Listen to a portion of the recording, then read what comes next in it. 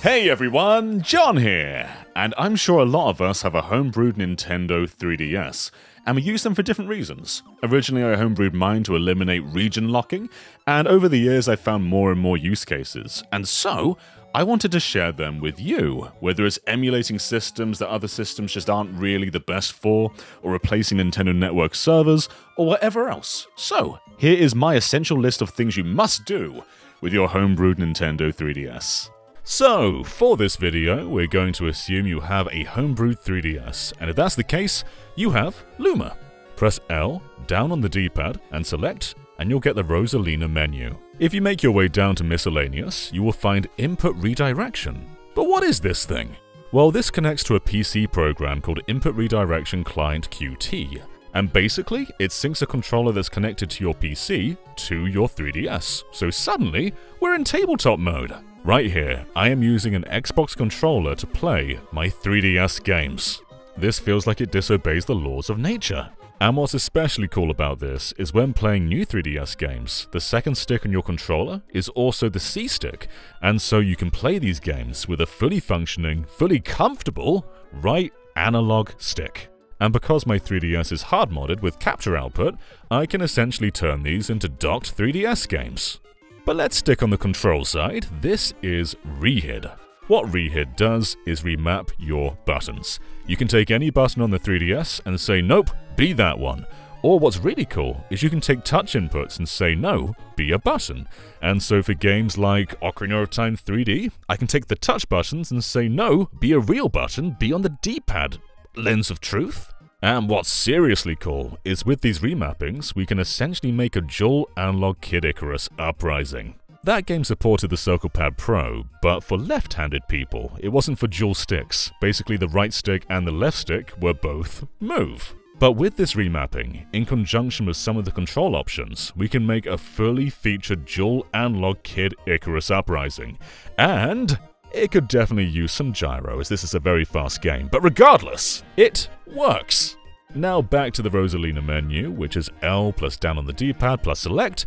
Any 3DS can take screenshots. Look at this, my beautiful boy Rhythm Thief. You can then go to your SD card and view them in full, beautiful quality. And while that's pretty cool, that's not where we're stopping. One application I'd recommend highly is the Universal Updater. This is basically a big free store with a bunch of homebrew on. And through this, you can find NTR custom firmware. This is another layer of custom firmware that's going to allow even more out of your 3DS. And if you're using a new 3DS, this enables video capture. Simply have your 3DS on the same network as your console while using NTR, and on your PC, download the program SnickerStream. And from there, simply connect, and your 3DS should be being streamed to your PC. Now, this won't give you the same quality as a hard-modded capture unit, but for what it is, free software that allows anyone to capture 3DS games, it works. The quality is not the best, and it's not being broadcasted in full 60 FPS, but if we were to shrink the display and put it in a 3DS overlay, I think this is fine for people to stream their games with. Now, let's stick with NTR for a moment and talk widgets. This is one that I'm using at the moment, a clock and frame rate overlay. Simply download it from the link in the description, and on your SD card, go to the plugin/game folder and put these overlays right there. And now when you boot into a game with the NTR custom firmware, you will get a frame rate counter right over here. And this is just kind of fascinating to see. The bulk of first-party 3DS games run really well, just a solid 30 or a solid 60, and it's interesting with the Link Between Worlds because that game is locked at 60 and it looks incredible. But whenever the screen scrolls, the game kind of pauses for a moment and the frame rate goes way down before going back to 60.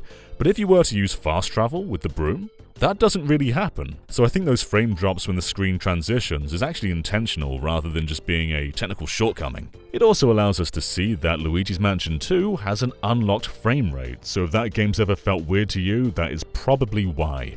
It goes anywhere between 15 frames per second and around 45 frames per second. But perhaps we could fix it with the next step. We're gonna need a new 3DS for this, so let's go to the Rosalina menu. L, down the D-pad, select. And this time, we're gonna go to New 3DS Settings. There's two different toggles here. We're gonna want both of them, enable the core and enable the higher clock speed. This may seem intimidating, but don't be afraid. The new 3DS is designed to run like this, so games like Xenoblade Chronicles 3D run like this all the time. And with Luigi's Mansion 2, it makes a bit of a difference. It doesn't exactly drastically change the game, it does still dip in the same areas, but definitely not as much. It runs better with these clock speeds.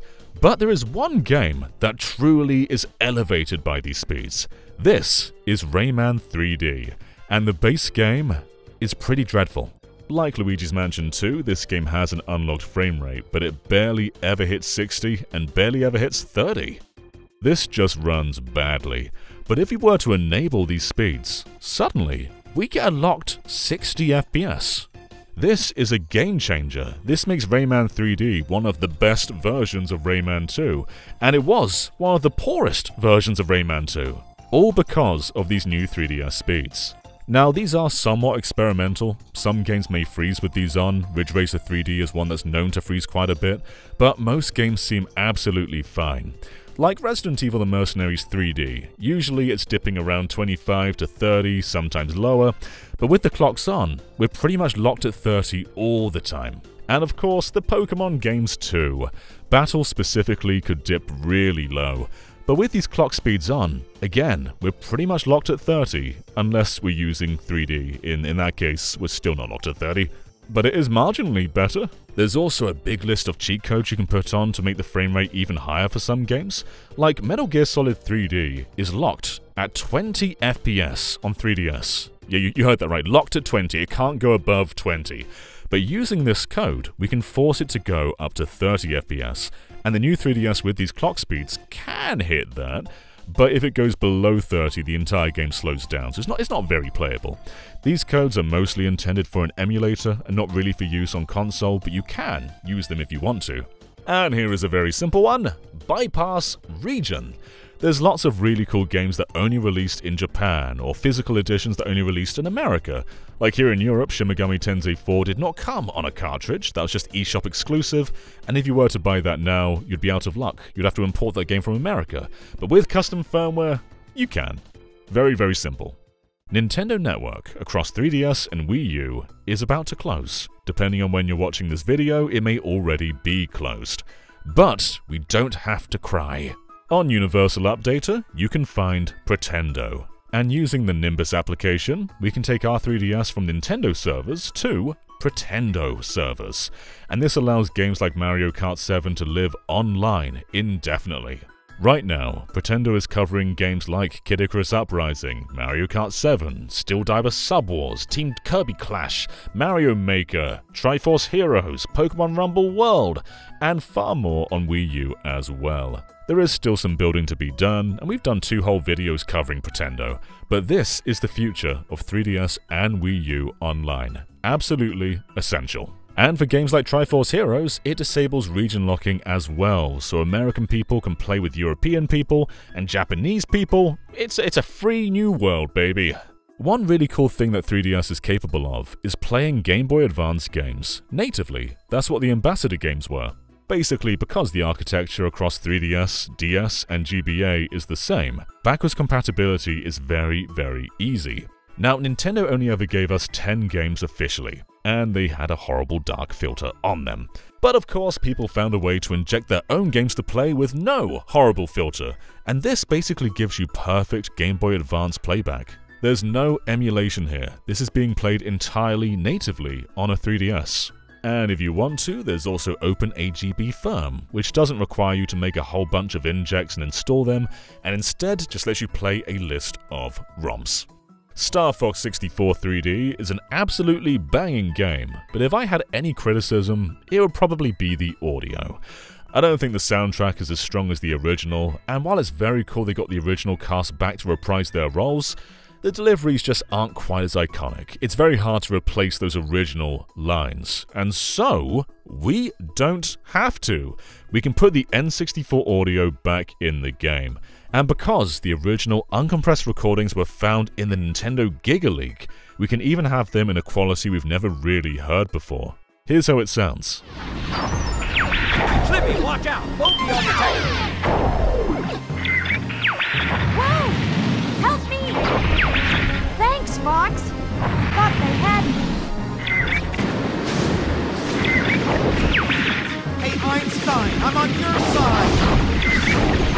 Oh yeah, Einstein's canon in the Star Fox universe again.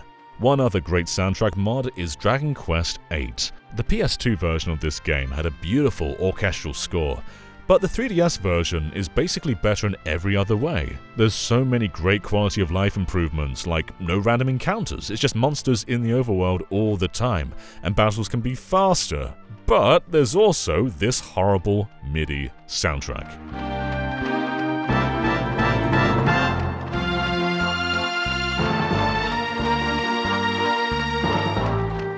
But let's get rid of it.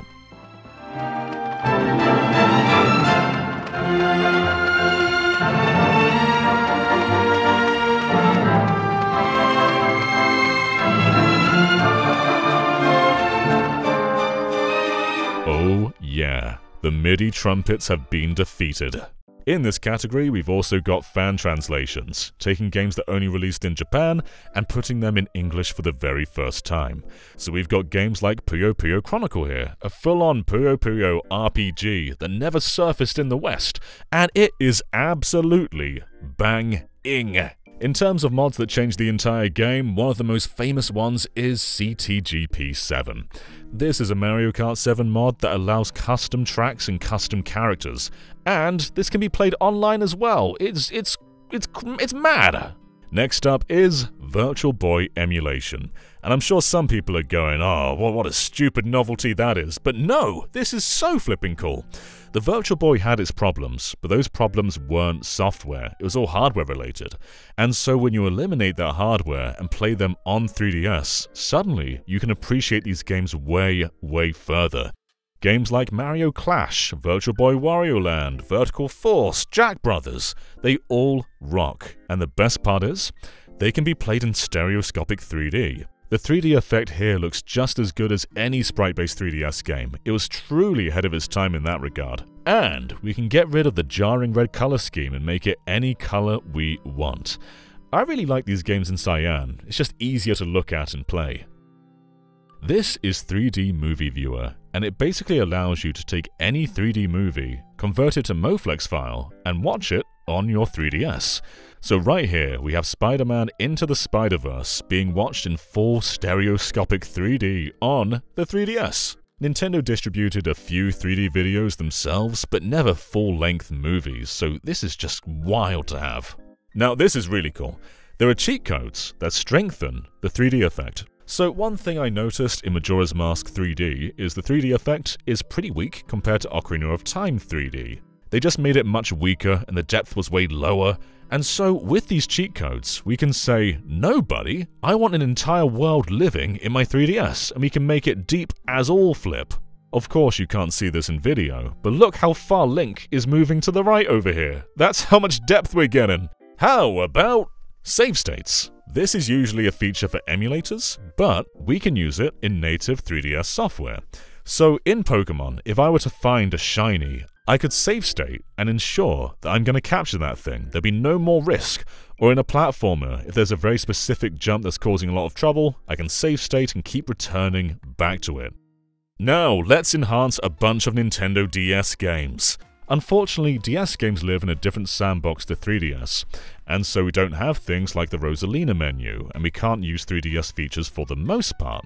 However, we can patch them prior with the TW patch. This can make the 3DS's DS scaling look a lot better, but there's also an option for a widescreen hack. This won't really work for 2D games, they just kind of get stretched, but for polygon games, it looks absolutely stunning.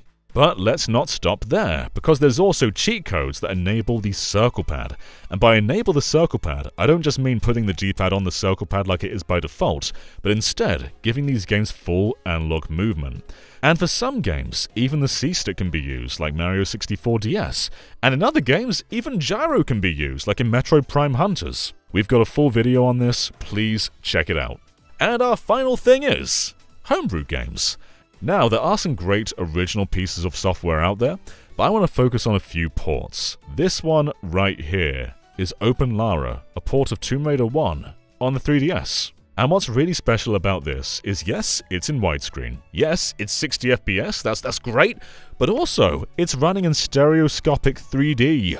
This is simply a wonderful way to play the game. I think it's more special than the official release that just happened, and because Tomb Raider is typically a standard definition game, it just looks great on the 3DS's small screen. What a brilliant port.